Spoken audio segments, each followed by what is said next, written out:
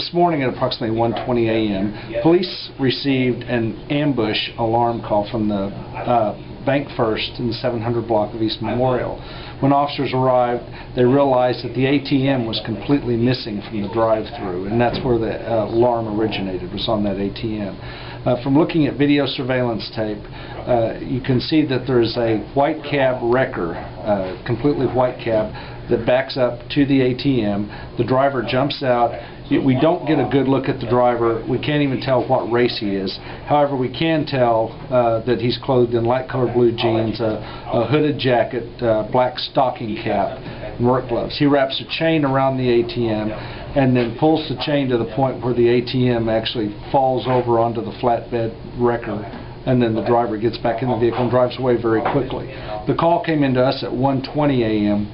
It was dispatched to an officer at 1:21, and an officer arrived at 1:23.